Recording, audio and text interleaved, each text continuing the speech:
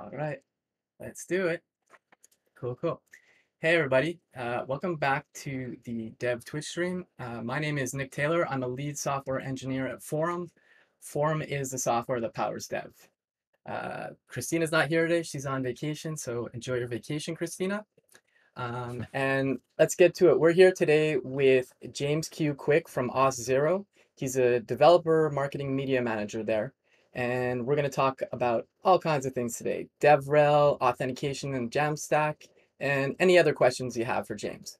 Thanks for coming on, James. And I know you're a busy person, so thanks for taking the time to come hang with us. Yeah, absolutely. I've gotten to poke in on several of your streams in the past and have secretly been wanting an invite. So I'm excited to be here. Cool, cool, cool. That's nice. Awesome.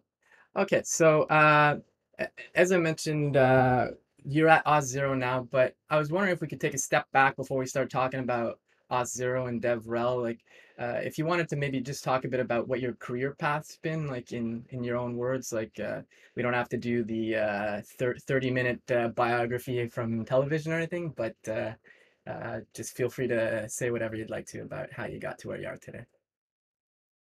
Yeah. I'd be really curious if people have questions about any of this. So let me know in the chat. I have a computer science degree. So I feel like that's almost not the norm anymore. Like I feel like so many people are self-taught. They go through boot camps, they go through YouTube and Udemy courses and that sort of stuff. And actually I feel like I resonate more with self-taught because my reflecting on my computer science degree, I really didn't learn the things that I should have learned, to be honest. Like I treated it as school and I was trying to get good grades, and I didn't really focus on like really understanding what I was doing and understanding why I was doing it and what I don't know, appreciating programming for what it was and what it could be for me in terms of a career. So anyway, I was applying for jobs coming out of college, or in college senior year, and Microsoft was recruiting on campus. I interviewed for a software engineer position with Microsoft, which I did not get. And then I interviewed for a TAM role, a technical account manager, which I did not get. And in those interviews, they thought that I would be a good fit for Microsoft, just not those roles. And they started to kind of learn a little bit about me and my kind of social personality and me enjoying being around people, working with people, teaching people. And so that came the technical evangelist role. They had an opening available that they were hiring someone fresh out of college. So I actually started my career at Microsoft as a technical evangelist, giving talks, doing guest lectures, workshops, all that sort of stuff. Never had done any content or speaking ever before. So this is like a completely brand new thing to me that I just like lucked into. Like I didn't know about DevRel. I didn't know about evangelism, like no context whatsoever. So anyway, I did that for 3 years. My wife and I moved to Memphis after that, and I started working at FedEx doing software development and got into architecture, which I really enjoyed, and I really needed like that dedicated full-time software development role. But I also realized that I really missed speaking. I wanted to be like at conferences. I wanted to do YouTube videos again. So I was doing all that stuff in my personal time, and then decided I wanted to get paid to do it again full time. And started looking at roles, and started working with Auth0 back in early 2020. Oh, okay, cool, cool. And so Auth0 is where you're at now, and as I mentioned at the start, you're a developer marketing media manager. That's correct. And That's right. cool. Yeah. So what is that role exactly, and how does it relate to DevRel? That's my segue to get into DevRel for us. So. There you go. Nicely done. I like it. Yeah, so this is it's a brand new position at Auth0. I don't know if this specific role, especially the title, exists in other places, but this kind of stemmed from like my experience with video content and my personal stuff, and then my experience with our video content at Auth0, and trying to find a way for me to kind of progress in my career while also being able to leverage that expertise for the stuff that we do more specifically. So I do, in theory, I'll do a little less of the traditional DevRel activities. I won't travel as much as I, in theory, would have pre-COVID. But I'll still speak at conferences occasionally, still do things like this to be out there in front of the community. But I also, the majority of my time will be focused on like the technical video content that we do. How do we streamline the process for us to create that content? How do Okay. we kind of think about repurposing that content in different formats, exploring different forms of media? So Twitch streams could be one, Twitter Spaces is another. I really want to get into like TikTok and do some of these more creative pieces of content. I think that would be a lot of fun. And then the Yeah. last aspect of this would be kind of sponsoring and helping grow or helping community developers and content creators in the community grow. So especially if Okay. there's overlap for us to like sponsor a newsletter or sponsor a stream or sponsor a podcast, for us to sponsor content that people create that's not necessarily focused on Auth0, but includes Auth0 in some capacity. I'm Okay. really looking for opportunities to get involved with content creators in that regard. No, that's really cool. And I mean, I feel like content creation is like exploding right now.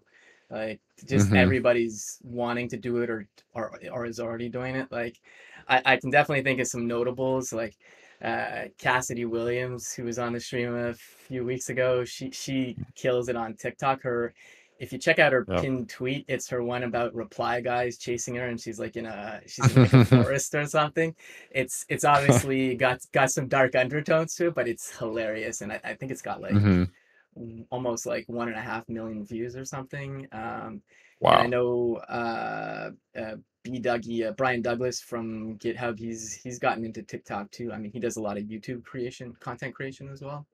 Um, Yourself, you've done a lot of YouTube as well, right? Is that like your primary place where you do your content creation right now, or? Yeah, definitely is the primary place. So Okay. I started a YouTube channel when I was at Microsoft just because I was teaching the same thing over and over again to in workshops, and I was like, why don't I create Okay. videos and I can just tell people to go watch them for easier scalability. Yeah, yeah. And anyway, so I started it then. I didn't do videos for a while, and then started taking it seriously about 3 years ago.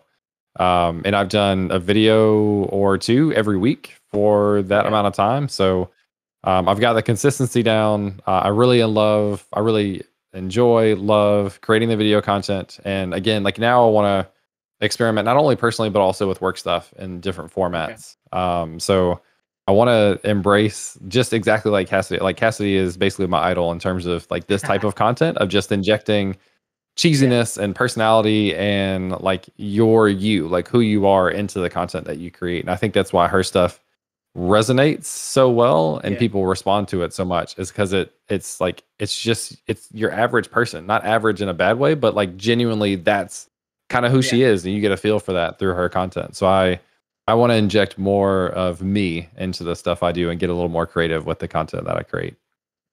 Yeah, I definitely agree with that. Like if you can't be yourself, I mean, it's the same thing like at your job. If you can't be like who you really are, I mean, it kind Hmm. of you come off as fake or because you're not being yourself, obviously. But yeah, I think adding that genuineness is really cool to do as well because everybody's different, right? So like, everybody's quirky in some way or like funny Hmm. in their own way. So I can definitely see how it would make the content creation a lot more appealing.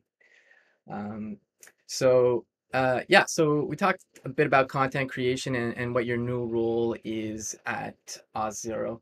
I was kind of curious if we could kind of dig into DevRel a little more. Um, I've I've spoken to a few people about it, but I'm curious what your take on like what do you consider DevRel is? Because I know there's all the jokes too, like developer avocados. There was Yeah. we were speaking to a few people on the New Relic DevRel team, and there's other folks who have these opinions like, oh, DevRel, it's easy. You're just going on vacation, partying, and like giving a talk and going home, which is 100% not the case. A lot of hard work goes into this. So I was just wondering if you could just talk a bit about what DevRel is to you. Yeah.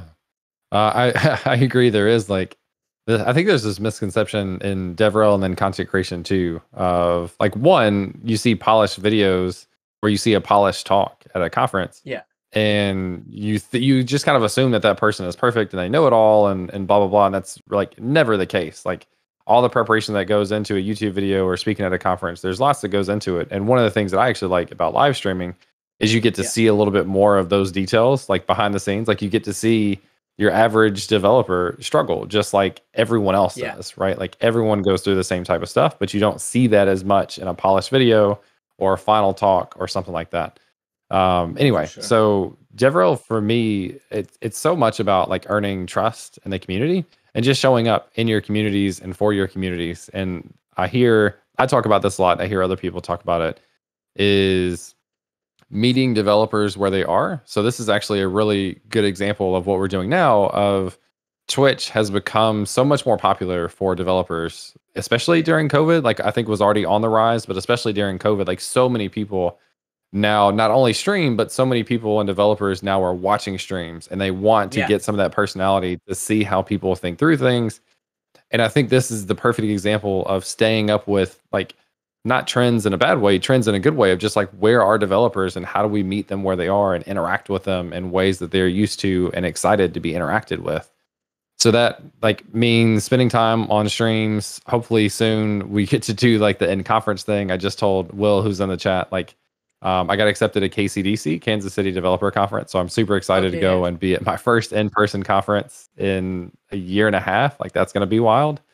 But being at those types of things, being there where the community is, I think is first and foremost how you earn that level of trust. Like for me, DevRel is never about me preaching first about a product or a company I work Okay. for. It's about earning trust first and then showing how and where this thing might make sense to help enable something that you're trying to build. And for us, like, Okay. or at least with Auth0, the way I think about it is like, I want people out there to be able to create the stuff that they want to create. And Auth0 doesn't at all need to be the focus of that. It's just an enabler. Okay. Like by using Auth0, the goal is for me that you have a positive experience and then it helps enable you to build the thing that you really care about quicker and with more security around it, like to feel more Yeah. comfortable that it's going to get the job done and you don't have to do all of that work yourself. So earning trust, creating content that's one genuine to me, but also useful for an audience, whatever audience you have, whatever format it's in. And Yeah. another aspect of this that people don't think about as much is the taking feedback from the community back into Okay. the product for Auth0. So developer advocates, they're going to be for the most part, the most the most community facing, the most public facing people that you have at your company. Yeah. Like when you think about one of these companies, DevRel advocates, those are the people that you've seen in videos and at conferences and stuff. So a lot of times you're the most public facing figures of a company. And with Yeah. that means that you can hopefully have these conversations with developers that other people may not have insight to. So when they have feedback, positive or negative, how do you take all that in and translate that and send it along to product teams so that they actually know what it's like for the people that are actually using this stuff? So I think like a bunch of different aspects of DevRel, there's like taking that feedback and forwarding on, having relationships with product and SDKs and that sort of stuff.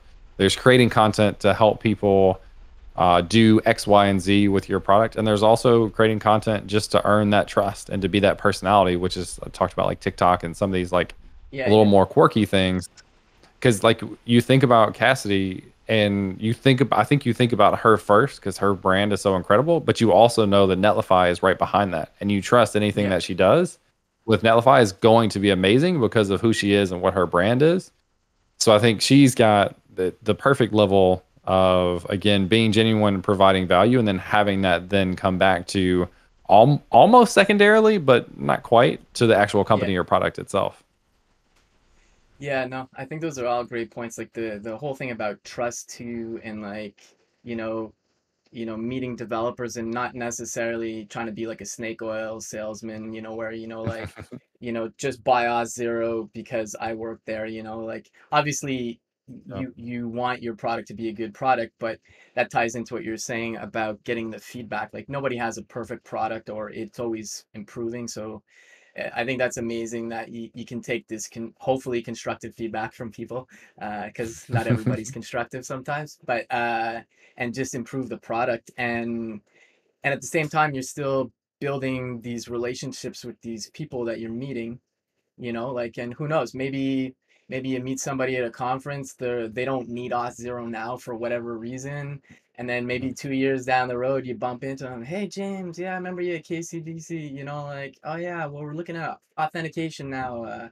You mind, taking me through Auth0, how that all works? So like, and this, I don't know. I like, obviously at Forum we're all big on community. That's like our bread and butter, and I really do think, like software is there obviously, but it's the people that are the game changer.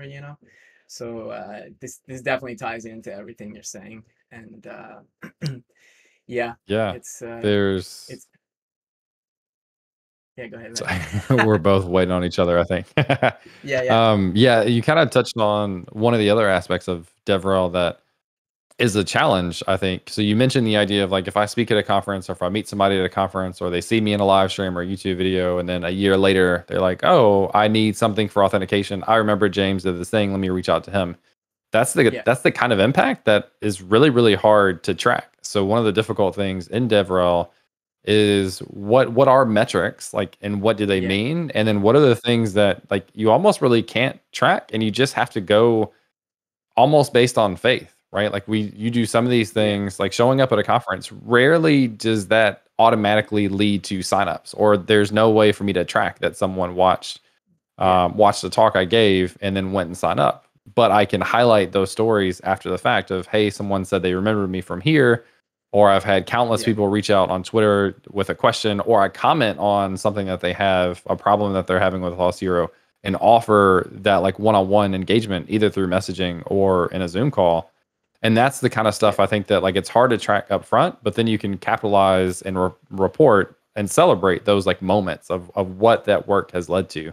But that's one of the yeah, things we're actually doing now is kind of spending some big focus as we transition a little bit in our team of what Q3 and yeah. Q4 look like, what our goals are Okay. specifically, and then how do we track that? Like, how do we know if we're effective? And I would say for people that maybe are interested in DevRel, that's one of the constant struggles is how do you know you're doing a good job? And there's lots of different ways that you can Yeah, track metrics. There's lots of different things you can go based on, but it is a tough one. And there's some things that just aren't super clear cut in terms of trackability. So that's one of the challenges I think that people should have if they're interested, at least in the back of their heads, of what it's really yeah. like.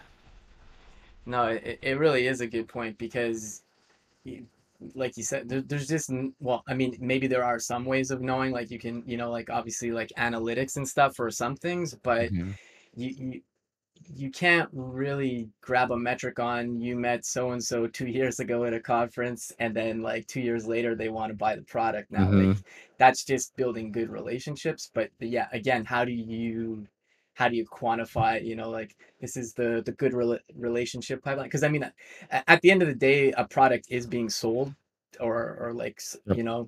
and like sales pipelines in general are usually take a while. Like when you're getting new customers, maybe it's I'm kind of thinking more in the context of when I worked in e-commerce. We would get clients, and like folks would be like, 9 months later they've sealed the deal or whatever for like a big contract. But Yeah. with software it might be different because it's just, sign up, download it. I mean, they're still creating the relationship and stuff, but yeah, it's yeah, how do you tie all that into like the sales pipeline? I mean, you can obviously get some kind of metrics saying like we sold like, 1,000 more licenses this month or something. But again, how can you be certain it was because of other events? So Anything it's you definitely, did. Yeah. yeah, exactly. I mean, you obviously you like Yeah. to think it was you that helped with this, but that is really a tough problem to crack. And I guess on the flip side too, like, do you always need to care about those metrics? Like if sales are going well, I mean, I know there's people that do care about it. So I guess it always does matter, but uh, Yeah, I think it's a just like any other team would be. I think you have to advocate for your value. I think yeah, Kim Maida, who used to work at Auth0, is now at Narwhal, I believe, but she wrote an article recently about kind of the metrics for DevRel, where DevRel belongs in terms of like an organization, where in the marketing org, and I think that's kind of what she settled okay, on as well.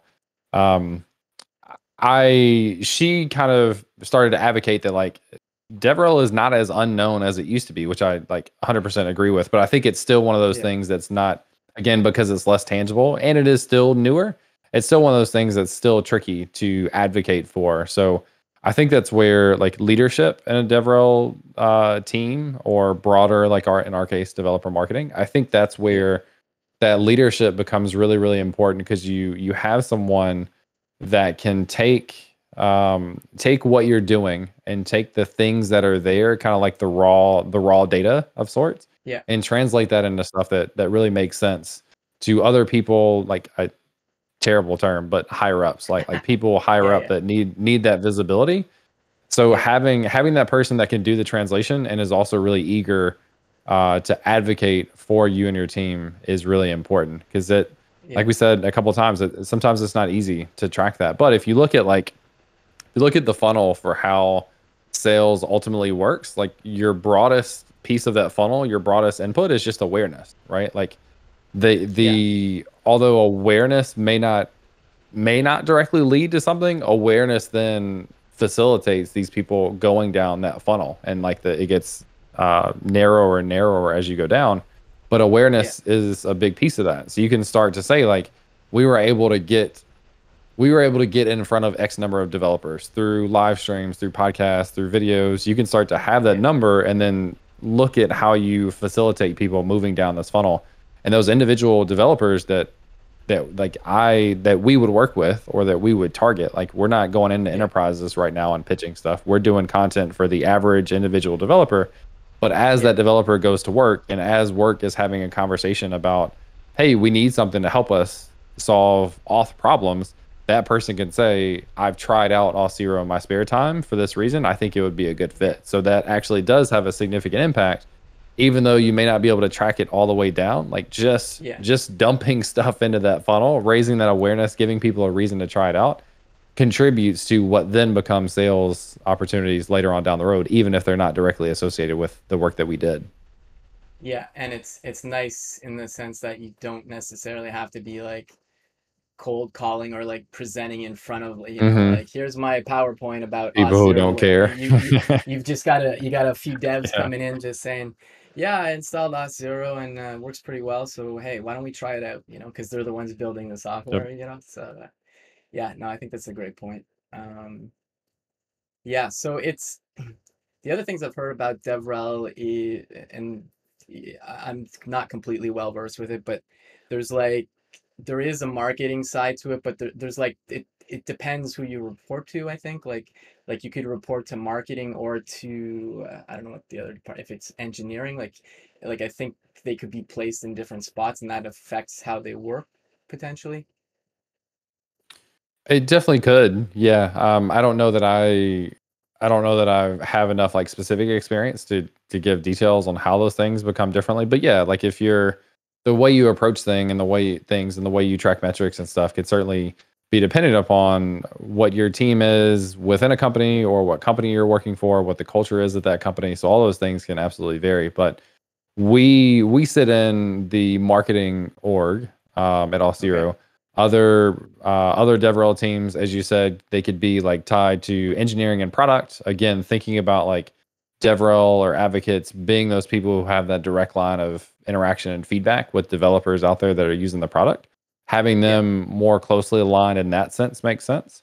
And then also another potential broader org could be sales. So when I was in Microsoft, I think we were lumped under sales, and we went to like the big sales conference. Okay. MGX, I think, was the big one. That's actually like I started at that conference, which was Okay. Okay. pretty wild because it was like 20,000 internal attendees for Microsoft. But Okay. Okay. the interesting thing was it was a sales conference, and we were technically under sales, but like very little of what they talked about directly related to my job.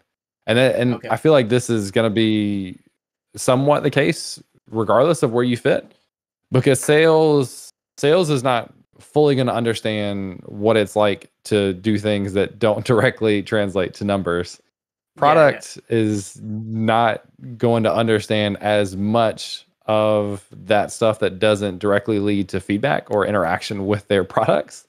And then Yeah. marketing is still, there's a little bit of not necessarily struggle, but there's a little bit of disconnect. I think when Yeah.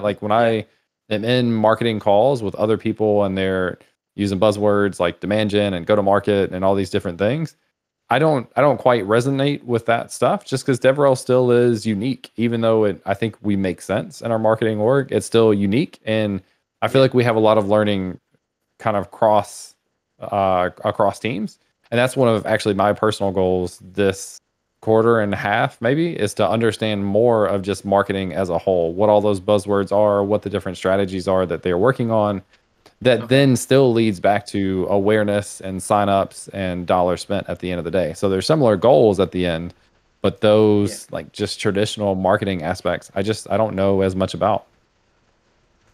Yeah. No, I don't know too much about marketing either, aside from some basic stuff. But um, another question I had, and I don't know if you have the answer to this or not, but I feel like DevRel is definitely exploded in the past four or five-ish years. Like I feel like I don't know if it's correct, but Microsoft had like this huge explosion of DevRels, and I feel like just a lot of companies just started doing a lot more Hmm. DevRel. And the question I had is, do you know when it's a good time or when it's makes sense for a company to create a DevRel team? Like there must be like a tipping point at some point because obviously if you're a startup of two people, the co-founder slash CEO or whatever, that makes no sense probably. But there's got to be some point where you're like, you know, okay, I think it makes sense now to actually have a team. And again, I don't know if you have the answer to this. I'm just throwing it out there. So Yeah, this is again situations that I've not really been put in. Started at Microsoft and they're huge, right? Like kind of okay, as big as yeah, it yeah, gets in terms of DevRel. Auth0 had a DevRel team for a couple of years at least already. But I think okay, a couple of things that I would think about is like, do you have a product that you're ready for people to use? Like it could be a beta thing, it could be a 1.0, hmm or it could be whatever. But like, do you have a product that you want to raise awareness to get exposure to have people use and start that yeah, feedback loop? Another aspect that I've seen this mix a lot with is documentation. So okay, if you think about creating content as a DevRel, like the first thing I do is I go to a getting started page. If you're looking at like a new SDK or a new technology or new whatever, you go to a getting started page and you follow those docs.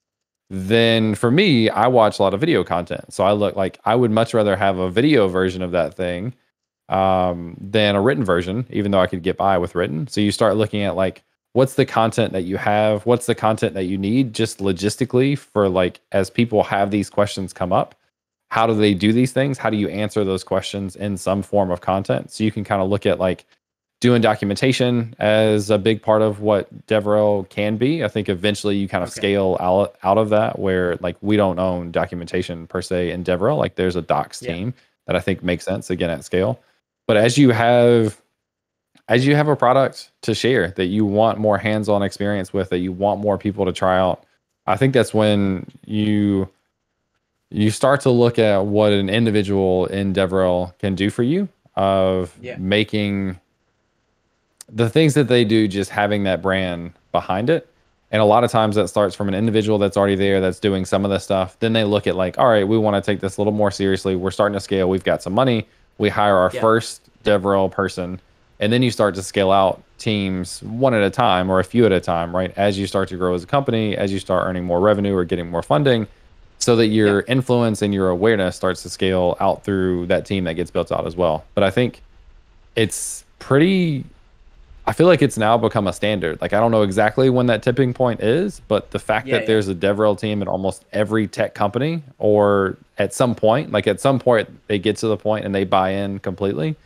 That's yeah, a really interesting thing that I feel like we've accepted, that no matter if it's hard to track sometimes the impact, no matter if the metrics sometimes are hard, like yeah, DevRel has become almost universally accepted. Like we have to have this kind of team to get our stuff in front of developers that we want to use, or that we want those developers to use our product. yeah. No, for sure. No, that's great. Thought we could maybe switch over a bit. We were going to talk a bit about the Jamstack. I know you obviously have experience with authentication. I mean, that's what Auth0 does. Um, I guess we could kick it off with like, uh, what are the differences with authentication within the Jamstack versus traditional application, like just, old school server side rendered, you still log in, but so maybe we could maybe start there to just kind of go over maybe what the differences are a bit, or that you think are different about that. Sure. The really interesting thing is like what had become really different. Now we're kind of cycling back to where the concept of server-side rendered stuff is becoming more and more popular. So like Ruby on Rails 10, 15 years ago or however long like really exploded like the server-side rendered Yeah, frameworks. And that became a standard for several years. And then we got into single page apps. We got into like Ember and Angular JS and then what is now Angular React View, Svelte, that sort of stuff. But then now we've started to throw back on top of those things frameworks like Nuxt and Gritsum and SvelteKit and Next and Gatsby and all these things that just sit on top of those frameworks so that we bring back the capabilities of having either just like regular static pages and or server-side rendered pages. So we've kind of okay, gone in this like circle of migrating into what has become the Jamstack, which is really just taking tools that we'd already used and combining them, at least in my opinion, in a different way, in a different, unique way, and figuring okay, out how to be really creative of how we combine them. So anyway, if you look at like traditional security stuff, authentication in server-side rendered pages, server-side render pages, you'd have like a login route, and login route will serve a login page, or you could have login embedded on another page, and you'll fill in credentials. It'll send it to the server. The yeah, server will check against the database to make sure that those are valid credentials, and it will create a session for a user. Now, this is okay, since these would be server-side render pages, your front end and your back end would live on the same domain, which means yeah, that you could track session in cookies, for example. So you could generate like a session ID. You could save that session ID in your database, send that along in a cookie to the front end, and then each subsequent request that would go to the back end of your application would include that session ID. On yeah, the server side, you would take that session ID, go and look for the session in the database. If the session is there, you know you have a valid session, and you can get any relevant details about the user or whatever that you need to finish whatever that request is. okay, So then we started moving into this spa age where one thing especially got more complicated, where we started having our front ends and our back ends more separated. So if you have a single page app, single page React app, for example, and you have a yeah, node backend as an example, those things don't necessarily have to live on the same domain. They could be two completely separate projects. They could be deployed in different ways. They could be deployed in different spaces. They don't have to have the same domain, which starts to complicate that idea of tracking sessions with cookies, because you can't have those cross domain cookies. yeah, So JWTs, JSON Web Tokens, became really popular in this regard, where instead of having a piece of state that's in your database, you can have a token, a JSON Web Token, okay, that embedded inside of that token is the information you need about a valid user, or this user being logged in. There's a little bit okay, of caveat to that. There's the idea of like, if you go to a movie theater, if you pay for a ticket and you walk up with your ticket, you can get in. But you can also get in mhm, if you like somebody drops a ticket and you find it on the ground. It's not yeah, tied. Like there's no intrinsic meaning to the fact that you have the ticket. It's just that you have a valid ticket, which means you can get in. So JWTs work in this similar way of like, there's no way to guarantee who the token is coming from, but if I get a token on the okay, server and I can validate that thing, then I can trust the information that's inside of it and trust that that user is who they're pretending to say they are, who they're saying they are, I guess, just based on the token itself. So yeah, this gives some benefits in the sense that like you don't have to depend on cookies from different domains. okay, You also then don't have to do an additional database request every time you have a user do something. So in the session world, you have a user is authenticated, they send a request to the backend, which includes the session ID, which means you then have to go and prompt the database to see if that session actually exists in the database. yeah. Now, with your tokens, I see, pause me if you need to.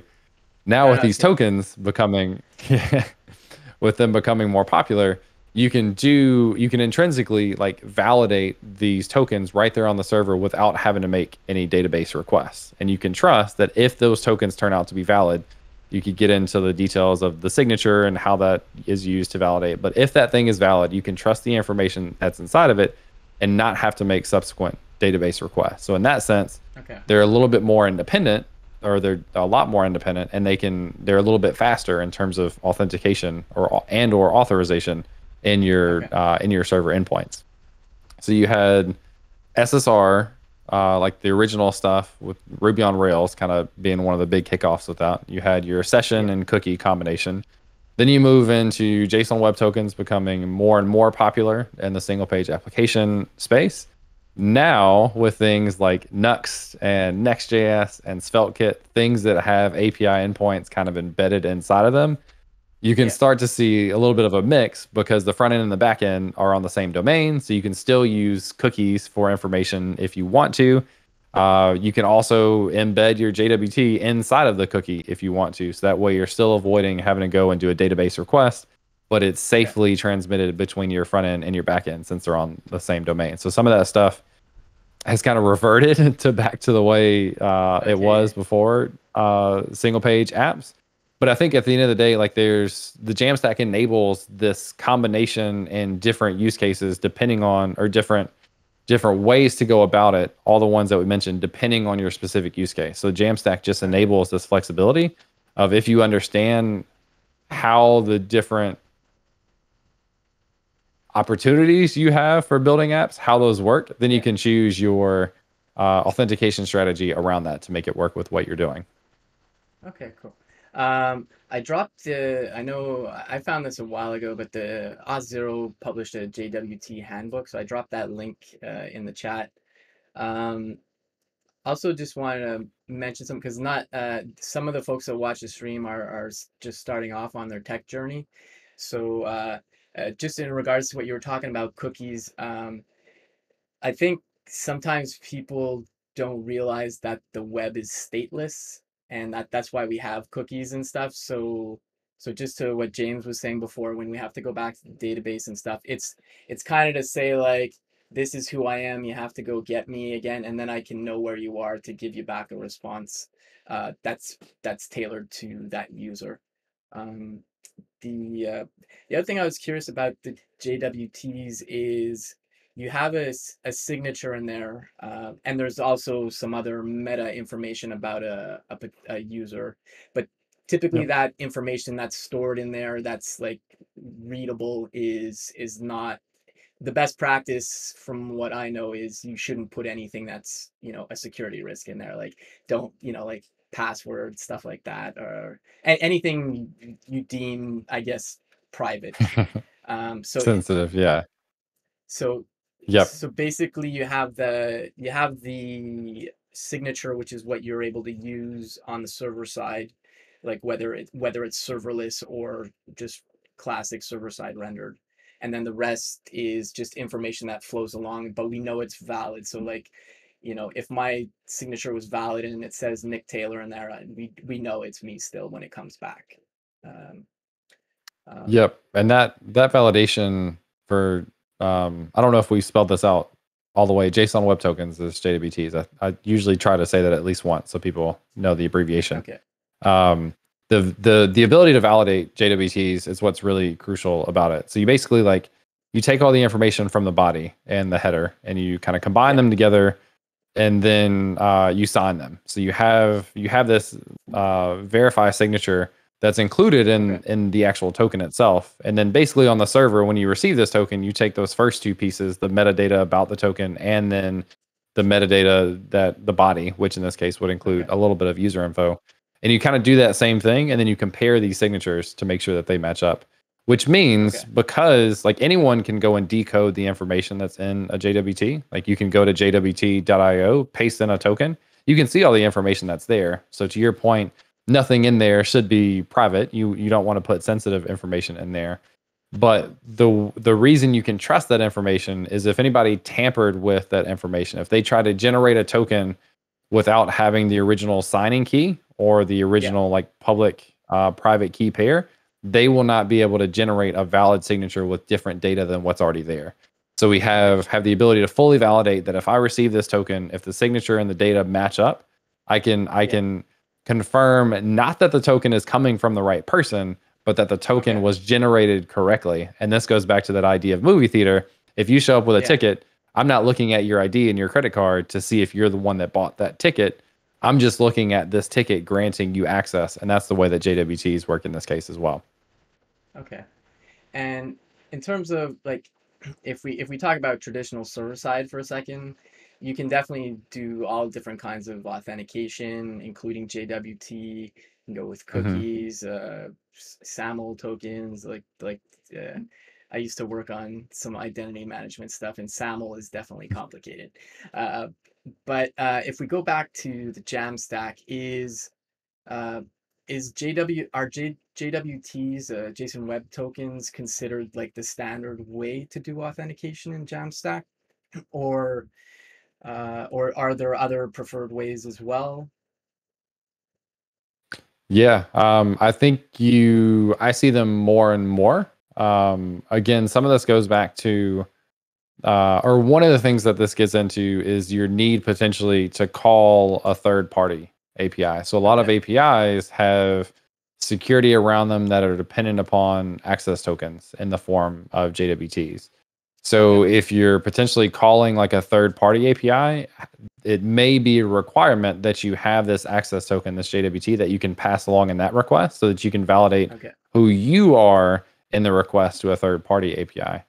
In addition to that, if you're just talking like your own apps, it depends. So if you look at like, if you're not on the same domain, so your front end and your back end are on different domains, Yeah. you are pretty much having to use your JWTs because it's completely stateless. Because you're not able to track anything in your cookie, you have to Yeah. attach something in each request that you send. And that in this case would often be your JSON web token.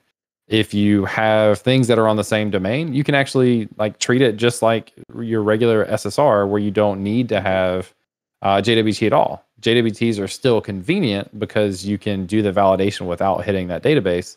But you could do like the session ID inside of a cookie and go and look that up and that sort of stuff. But you can also Okay. combine to where you can have a JWT be the token, the thing that's stored in the cookie, and then have that be parsed and validated on the server in every request and not have to manually send it along also. Okay. Okay. Yeah. No, that makes sense. Um, I'm curious about serverless. I've done very little serverless. But in terms of authentication, like so say we've got our Jamstack site, which is a static site pretty much, could have some interactivity due to like, you know, uh, React or Vue or Svelte, or some other framework. But when we go to make a request to some serverless endpoint, uh, I imagine JWTs would probably be more preferred because with a cookie you typically need a database and like rehydrating the session, and at, at least from the minimal stuff I know about serverless, that seems a little more complicated if you were to do that. Uh, I'm not sure if that's right or not, but just throwing it out there. Yeah. Some of that still, or a big portion of that still depends on front end and back end serverless in this Okay. case, being on the same domain or not. So you Oh can yeah, true. Yeah. you can attach things to cookies if you're serverless, even if you're doing serverless, if they're still on the same domain. So you can still kind of treat that like your traditional setup.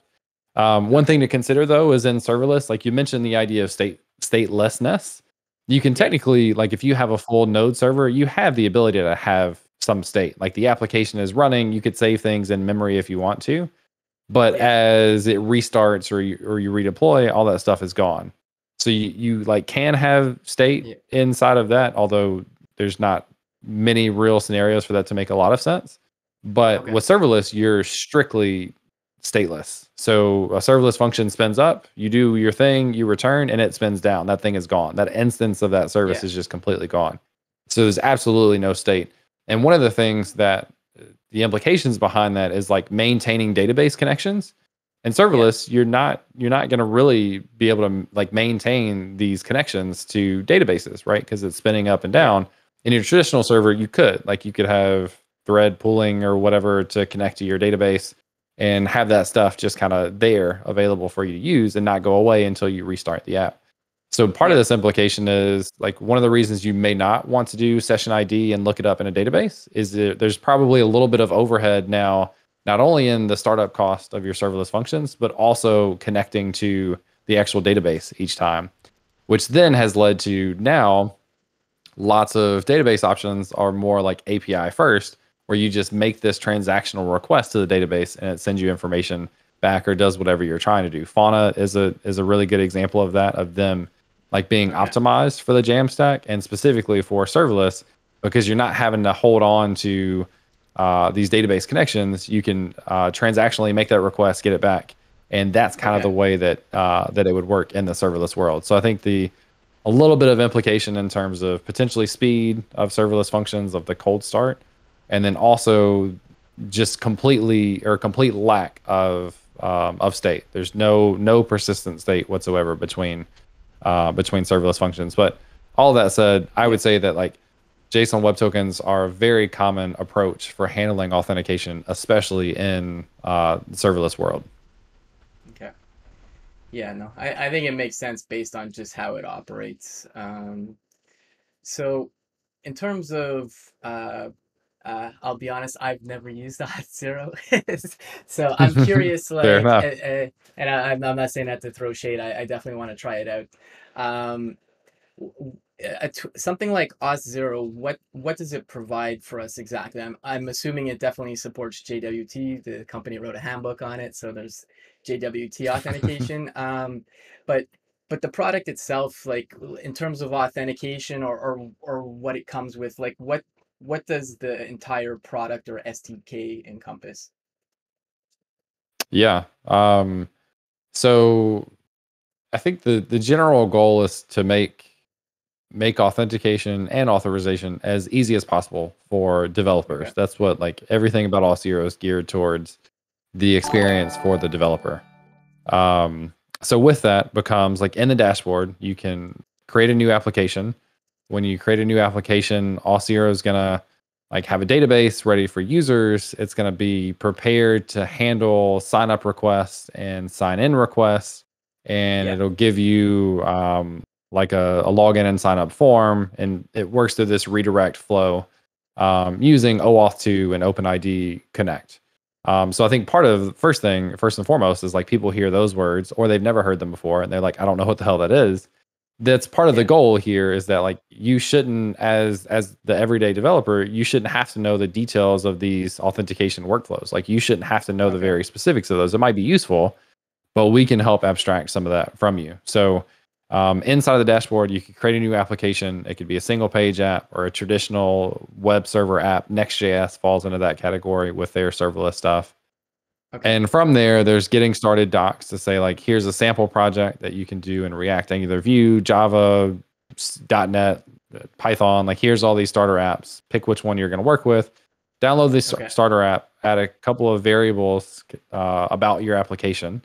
And then we have SDKs for these different platforms as well, again, to make that Okay. process as easy as possible. So Next.js is my favorite one because of the Okay. flexibility that it adds. So in Next.js, you add the Auth0 SDK. There's a Yeah. dynamic route that you define. Okay. So Next.js is file-based routing. So if you create a specific file called about in this directory, that's going to Yeah. create a page slash about. If you create that in the API directory, it's going to create an Yeah. API at slash API slash whatever it is. So you create this dynamic route, and you basically like import and export the Auth0 object and pass it your Okay. config flags. And behind the scenes, what it does is it generates your login route, your log out Okay. route, your callback route. I'll come back to that in a second, and Okay. your profile route. There, I think it's a me route. So it does all this Okay. stuff behind the scenes, and then it gives you hooks that you can use in React to get access to the user to see whether or not the user's logged in. Okay. And so then your responsibility is to add a link that goes to slash login and a link that goes to slash logout, and then toggle between them based on if the user's logged in. And that's more or Okay. less all you have to do. Like the SDK in Next.js takes care of so much for you. It gives you some extra hooks for protecting your page routes and your API routes, which is really, really nice. And then kind of the next level of that. So that's like the getting started initial Okay. setup. The next level of this is like helping enable things like multi-factor authentication, doing things with like device biometrics. I'm working on a video where you can use Auth0 and turn on a config flag, and then now be able to Okay. log into my app on my Mac using my fingerprint. So like the fingerprint Oh, sensor that's awesome. that people are used to on their laptop or on their mobile devices. Like a lot of people are already using that to authenticate on that device. Okay. Now Auth0 can help, I mean, not even help, like basically do it for you to facilitate adding that Okay. functionality to your apps. So there's multi-factor authentication, there's like security best practices and staying on top of vulnerabilities and that sort of stuff. Like it's a team of I don't know the number, 100 developers or so that are like that's what they do on a daily basis is make sure that they're up to date. So there's lots of Okay. these like extra features. There's enterprise things. There's connecting to single sign-on and SAML and all these things that I don't spend a lot of time with, just not being in the enterprise space.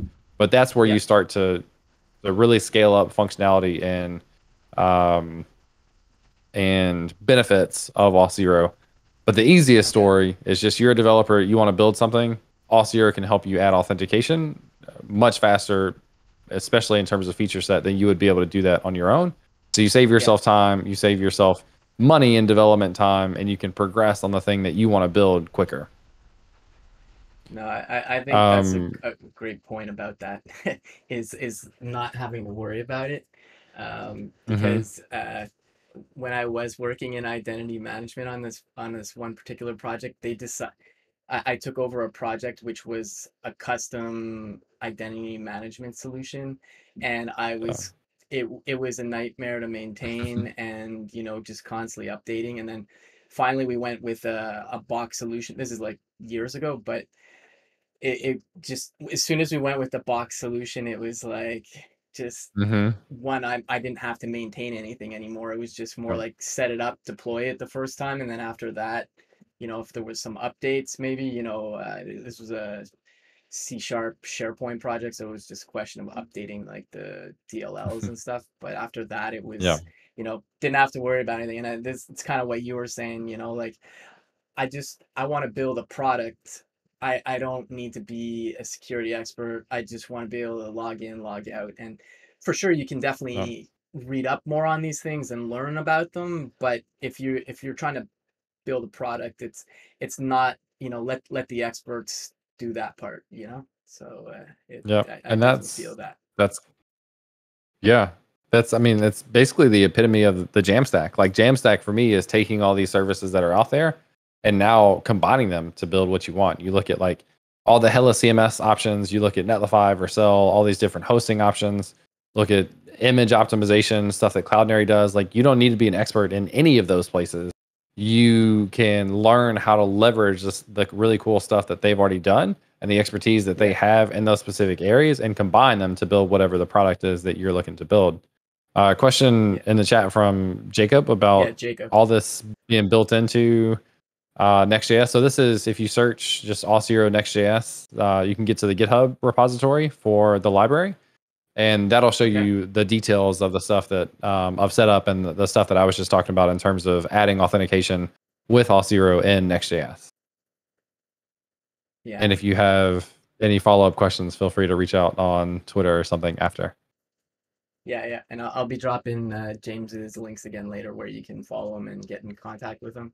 Uh, yeah, you're talking about Next there. I do like the page route API they have, just like Hmm. naming pages, and then that's your route, or the dynamic ones. Like, there's a lot of I know we're not talking specifically about Next.js here, but there's a lot of nice things in Next.js if you're working in React land. So it's Yep. definitely nice. It just gives you the flexibility to do like you could treat it like a single page. Drop my ring. You can treat it like a single That's page all good. app, just like it's React. Like Yeah, anything, yeah. anything you could do in React, you could just do the same exact thing in Next.js. But then you also have the built-in routing. You have your API routes. You can build a full stack app. Yeah, it just that level of flexibility to do exactly what you want, when you want, and how you want it to be done Yeah. That's what it's all about for me. So I'm a huge fan of Next.js. Obviously, the community is too, because Next.js has just been blowing up. So I'm excited Yeah. to see. I don't know, like what the landscape of web development looks like Yeah. as we continue to evolve so quickly. Yeah, for sure. And it's keeps getting faster and faster too. Um, the you were mentioning about like having some hooks, so I imagine like a use authentication or something. We're talking about React right now, but if I'm not a React developer and I'm like I want to create my Vue app, whether it's with Nuxt.js or something, or I got on the Svelte train, which is a lot of folks are enjoying that as well. Can they still integrate OAuth? Auth0 fairly easily into those other frameworks as well? Yep. So I will say we are a little bit more optimized in the React and Next.js space because we have separate Okay. libraries specifically for those two. And then we Okay. have our Auth0 Spa JS package, which is more generically for Spa frameworks to do auth. So if you're Okay. in Vue specifically, then you could use that. If you're in Svelte, you could use that. If you then are doing like serverless functions with either one of those, like if you're using Nuxt on top Yeah. of Vue, or if you're using SvelteKit on top of Svelte, you can look into potentially, depending on how things are set up, like one of our Express or server side SDKs as well. Okay. And that just really depends on, again, like out of different auth options, which way you want to go. We have an Angular SDK as well. So we have Okay. specific ones for Angular, React, Next, and then I think the rest of them would be our SPA frameworks, or SPA Okay. framework that you can use across those different ones that I mentioned. Okay. Yeah. No, that's cool. And it's good that you're supporting all of those because like they're all popular in their own right. I mean, I know Hmm. I'm a fan of React. We use Preact at Forum actually, so not React, but Oh, Preact. cool. But Yeah, but nice. it the nice thing about Preact is it has this compatibility there. So anything that you use in React land, you can use in Preact. So we could use Auth0 if we needed to. Um, Nice. yeah, it's kind of That's interesting what they've done. So yeah, but I've never actually used Preact. So it's it's really cool that you're using that. yeah. Jason Miller is the creator. He works at Google now. He's I think he's on their. I think he might be on the Google Chrome DevRel team. I think that's what he does. But Okay. but yeah, this he's a fan of making things super fast and performant, and that's how Preact came to be. But Hmm. it's essentially the same API as React. So if you know React, moving to Preact is it's not like a difficult Pretty leap. simple. And I think Yeah. even Next.js, you can actually, if you install Preact, they have a plugin to allow you to use Preact instead of React. Not positive about that. Oh, really? Um, Okay. yeah, so you can literally Interesting. just I didn't know that. interchange it. Uh, Yeah. yeah, the only thing I know, at least with Preact compared to React, is they're not doing anything related to like suspense or concurrent mode and all that stuff. Hmm. So I'm not sure what the story there is. I think it's just like we're not doing it because we don't need to.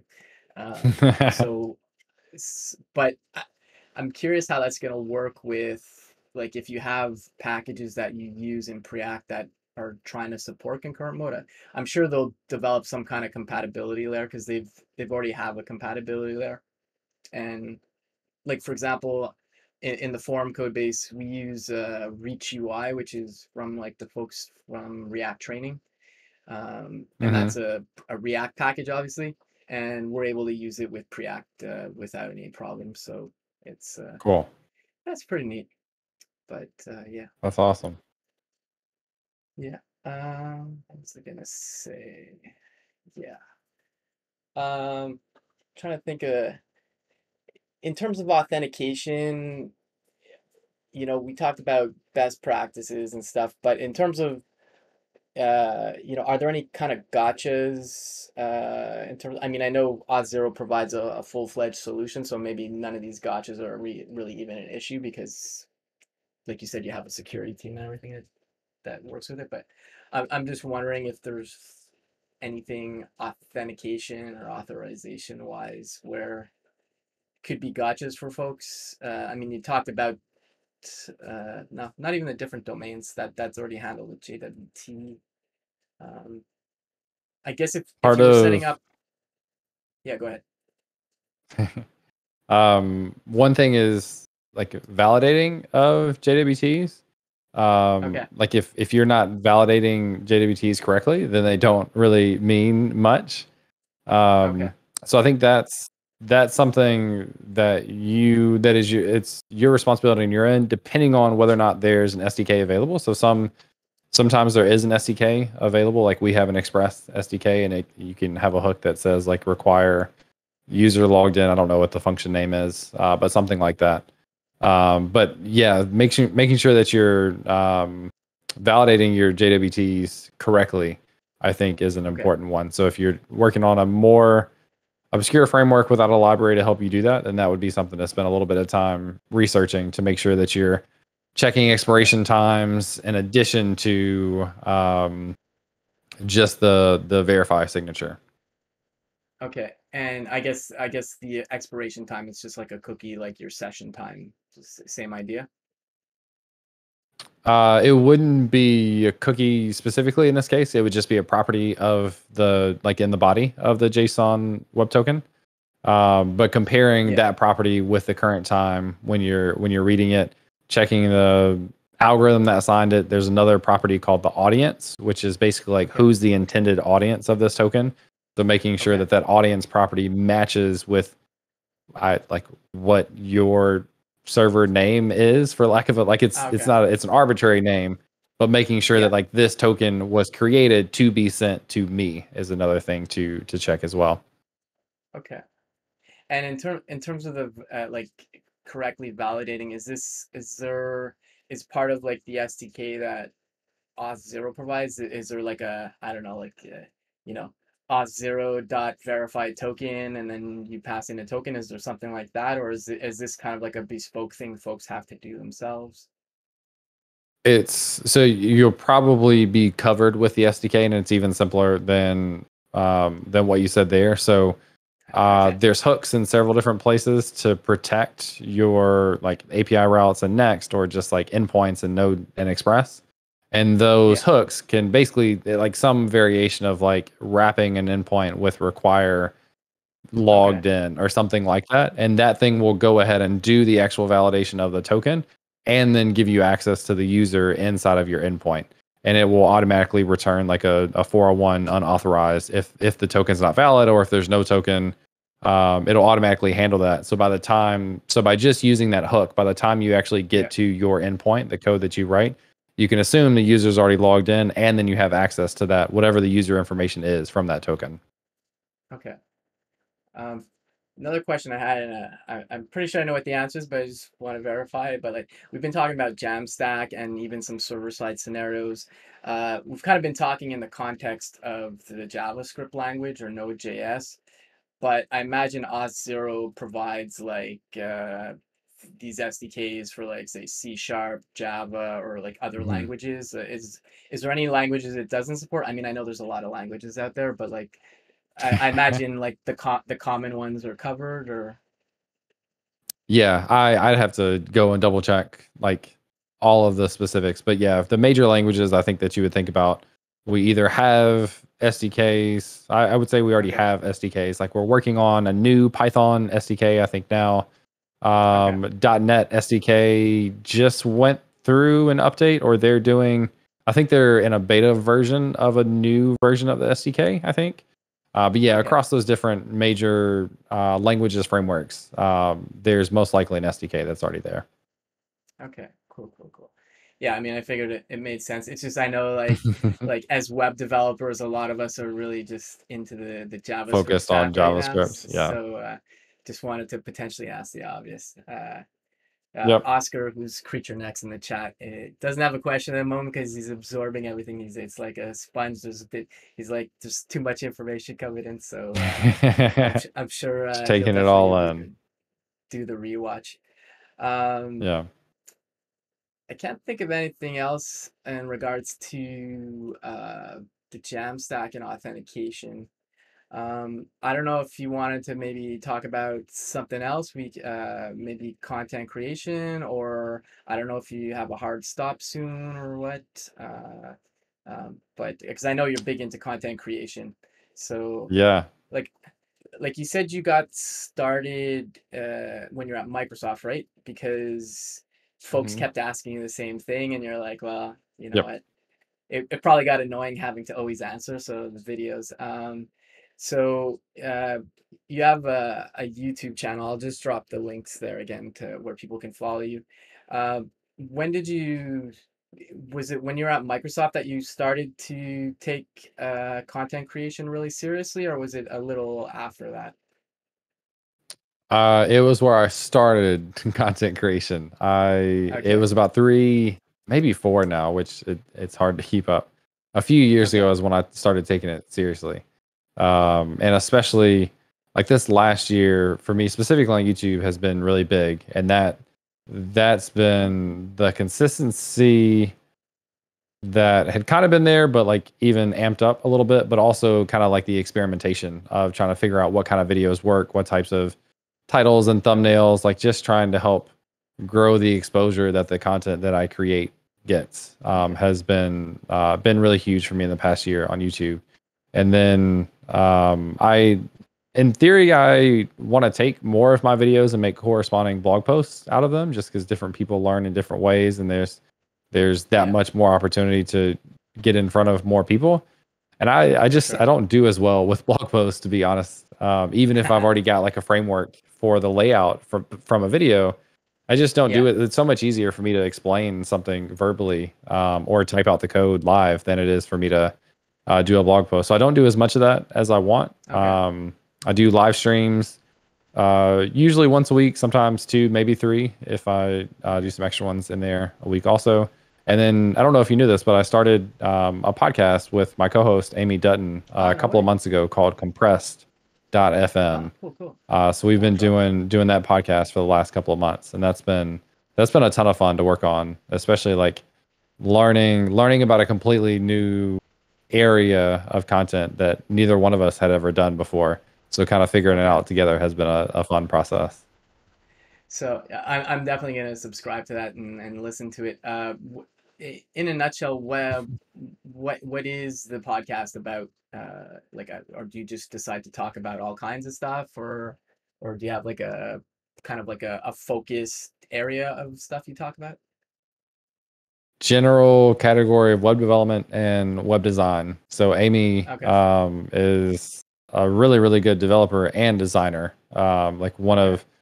honestly, one of the best designers I've seen. So she has much more to offer Okay. in that regard than I do.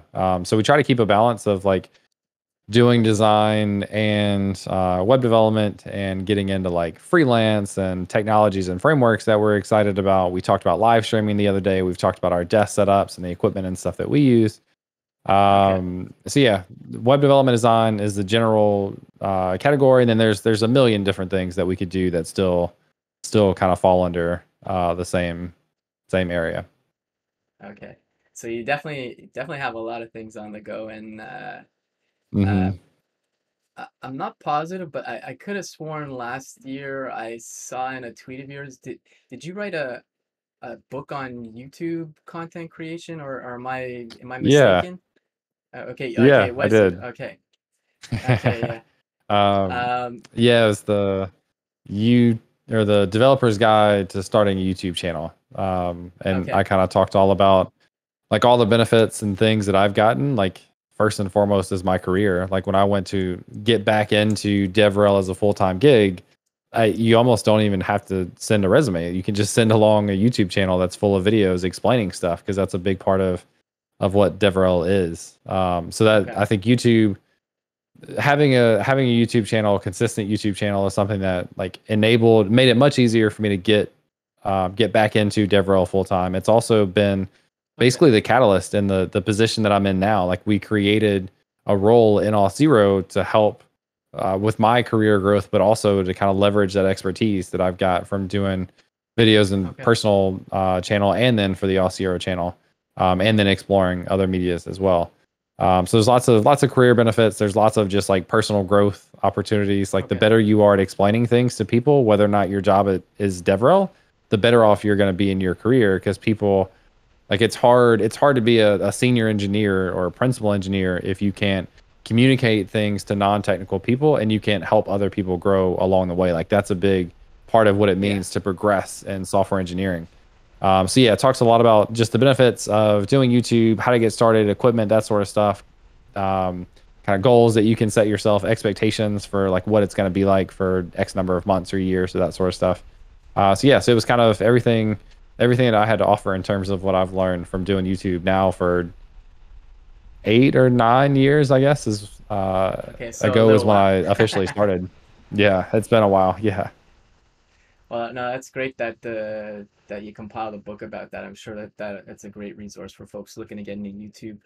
Uh, Without like obviously giving away the whole contents of the book, do you have like maybe like one or two things that you could mention to folks, like if they're just getting started out with YouTube? Uh, The simplest one, and people have probably heard this before, is to just like create the first video, create the first blog post, do the first live stream, do the first podcast episode. Like if you're trying to make it perfect the first time, yeah. one, that's never going to happen. You're going to put unnecessary pressure on yourself, and it's going to prevent you from actually getting started. So like Okay. the really blunt, you want to get started in something is legitimately to get started, to do that first one, because Yeah. it's Yeah. all like everything is an iterative cycle, right? Like do your first one, have it be not so great, but then realize the things that you didn't like and do those better next time and continue to Okay. evolve that. Like the evolution of my videos has happened over the course of 8 years. Like I didn't Okay. start creating videos in the format that they're in now when I got started. If you watch a first video of mine or Yeah. first handful of videos, it's completely different than what I'm capable of doing now. So, hands down, my number one piece of advice is literally just do it. Just do the first one and then continue to iterate from there. Okay. I think Oscar, who's Creature Next in the chat, says, "Is curious how to get feedback on what you're sharing is correct. Like if you put out content," and he's saying, "I can see the benefit of making videos, but someone new, how do you ensure the content is actually helpful and correct?" I think it kind of Yeah. ties into what you just said Um, about just putting it out first, for sure. Yeah, you definitely have to have something out there to then get feedback on it. But you can also like like I finally did a video on Svelte and SvelteKit. Did Okay. 2 videos actually. And the reason I did that is because I've seen people tweet about it and other people create content around it and love it. So like I've Okay. seen enough conversation about Svelte that I know people enjoy it and I know people are interested in Svelte, even if they're not using it in production, Yeah. even if they're not doing it at their job, they're really interested in it. So I think you have the ability to gauge just what the community is doing, what they're posting about on Twitter, the talks that you see at conferences, the talks that you see at meetups, the conversations you see in Discord, the things you see people live streaming. You can take that and make Yeah. educated guesses of what kind of content is going to be the most relevant. Another thing is Yeah. to define like who your audience is and do that per video. Like you could say in this video, this is a complete beginners thing. And then next video say this is not for beginners. So if you are here, I want to make sure you should already know Node.js and React, and we're going to build this thing. Okay. So if you set expectations for people, maybe on a video by video basis, I think you set yourself up for more success. But then getting feedback is one comes from like more exposure, comes from Yeah. growth. You Yeah. get a lot more feedback the more you grow, right? So there's kind of this like, how do you do both? And part of that is just sharing over and over again, sharing the stuff that you're working on Twitter and Discord. And if you have the opportunity to speak at a meetup, to give a talk on something that gives you more of a reason for people to trust your knowledge in a certain area and want to go see what other types of content you have available. Yeah, no, I think that's great advice, and I like the bit about like, preempting in the video that, like, if you don't know this, check out the beginner video, or like, ramp up a bit on this before you start because it'll be more enjoyable. And I think Sean Wang, who I feel is definitely not synonymous but he's very closely associated to Learn in Public. I feel like he rejuvenated that whole thing. Mm-hmm. And he always says like he puts out stuff, and like if something isn't right, if he's tweeted it out on Twitter or he had a blog post, people will say, "Oh, it's this or whatever," and then he just takes the feedback and then he'll update things And or then like update, yeah. so like Oscar, in regards to your point about like, is it correct? I, I think putting out what you think makes sense to you at the time, and hopefully the folks that do provide feedback is hopefully constructive, and you can go, oh, okay, I didn't know that, or okay, I'll correct it. It's a little harder to edit a video once it's been uploaded, but you could always do another video, I guess, and just say like, Yep, I don't know, this is actually the scenario, absolutely. but I definitely agree with you about like just getting stuff out there, because I started streaming on my own channel pretty much like once in Montreal pandemic lockdown happened. I got inspiration from Jason Langsdorff, who streams a lot. Yeah, I really like what he does as well. And I kind of took inspiration from him, and I just started doing it. And like you said, in terms of like what your first video or stream looks like compared to what you do now is completely different. Like last it's year, totally different. I took a screenshot of it. It was like, there's no chat or like bottom like header like I have on the dev stream here. I do something similar on my own stream, but like the original one was just like black screen, VS Code was open, and there was just a small square of me in the corner on my Mm-hmm. webcam, and it's just evolved over time, and just learning the tools as well. Like I always tell folks, like, whatever you're doing, know your tools, because it gives you superpowers. So like OBS, for which is what most folks use to stream, I've gotten more familiar with it over the past year and a bit. So I'm like, it's all that, and it's just kind of neat to see the progression. Because I'm sure, like Yep. you said, if you looked at your first video, you'd be like, oof. Like, I mean, maybe the content was still really good, but you're like, production wise, like I've seen a lot of your streams and I've seen your YouTube videos, and the production quality is really high. So, and that's not something that just happens overnight. Uh, so it's just Yeah, keep at it, I've Oscar. yeah, I can say I've watched a lot of YouTube videos about creating YouTube videos. Okay. I've done my like thousands of hours of research into the stuff that I do, just like everybody else will. Yeah. And then there's like, I mean, there's other things too, which I think come along once you probably get more noticed, or you maybe start generating some revenue from your channel. But like you can change your equipment and stuff, like, Hmm. there is a price tag to some of these things, obviously. Like, as we can see right now, like I'm on a pretty decent Logitech webcam, but James is on a really nice camera that I can clearly see. It's just, it looks really good, So once you make it big, get a good camera, folks. Uh, or maybe get Yeah, it those before you get are big. I don't know. no, I definitely wouldn't unless you just want to have it. I would start simple and upgrade Yeah, as you go. yeah, for sure. Cool, cool. Well, listen, we're getting close to 2:30 here. I don't know if there's anything else you wanted to discuss, but if not, we could call it here. Either way, I'm happy to keep talking. I don't have a hard stop myself, but um, I think most of the questions have been asked in the chat. Um, yeah, you okay with Cool. calling it here or what?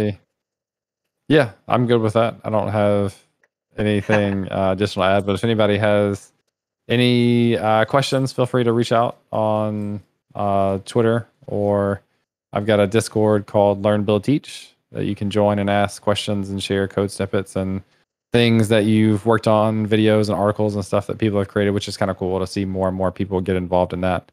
So yeah, if people have any questions about any of the stuff we talked about, feel free to reach out after. Yeah, and I'll drop the links again in a second, but definitely give James a follow on, a subscribe on YouTube, a follow on Twitter if you aren't already. He puts out a lot of great content. Super nice guy. So Just want to say thanks again, James, for coming on. Like I said, I know you got a lot of stuff on the go. It's always appreciated when folks take the time to come on the stream. So thanks again. And next week, folks, who do we have next week? Oh yeah, next week on the stream we're gonna have Jonan Scheffler from New Relic. He's head of DevRel there, I believe. He's gonna be here with a bunch of folks. They do a stream called Code School, so we're gonna kind of have a Code School Dev Mm. edition. So be sure to check that out. Same time next week on Wednesday, 5 p.m. UTC. And that's it for now, folks. Take care, and I'll see you next week with Christina. Bye.